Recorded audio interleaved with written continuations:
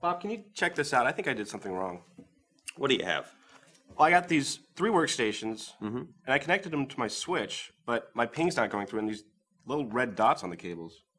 If you're driving, what's a red light mean? Red lights stop traffic. It looks like that's what's happening in your network. What's the first step you use in troubleshooting? Layer 1. Layer 1. And layer 1 is the cables. correct. So what kind of cables did you use? Crossover. Uh-huh. And is a crossover the correct cable to use to go from a workstation to a switch? There's a lot of cables, Bob. Well, there sure are. Maybe you ought to choose another one. What do you think? All right, let's try straight through. You could give that a try. All right. Remove the ones that are on there. Okay.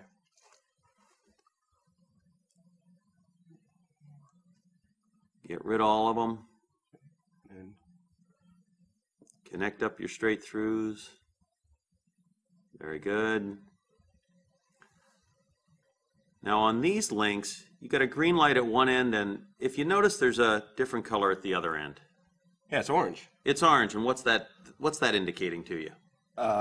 Spanning tree. Spanning tree is correct. Very good. And spanning tree is when the switch is trying to determine if there's another switch at the end of the cable to prevent a switching loop. So we just wait. We just have to wait for a few seconds till those links come up.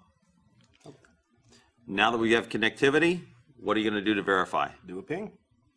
One workstation to the other. What's it say in the bottom right corner? It works. You did it. Good for you. Awesome.